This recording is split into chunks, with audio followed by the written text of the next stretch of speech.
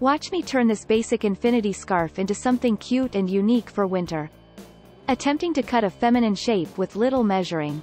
Because this was supposed to be a quick project to do while I procrastinated from actual paid commissions. Successfully hoards something useful. Silk I ordered online and was wildly unimpressed with. For the lining of the skirt, which I think turned out nice. Hem without pins or clips like the chaotic goblin you are.